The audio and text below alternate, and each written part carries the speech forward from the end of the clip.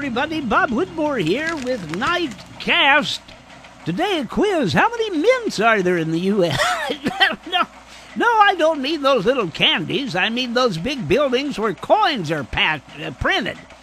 Well, the answer is there's 4: Philadelphia, Denver, San Francisco, and West Point. I didn't know about the one at West Point either.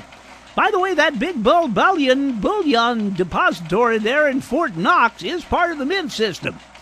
On a typical day, the mints crank out 30 million coins, worth about $1 million.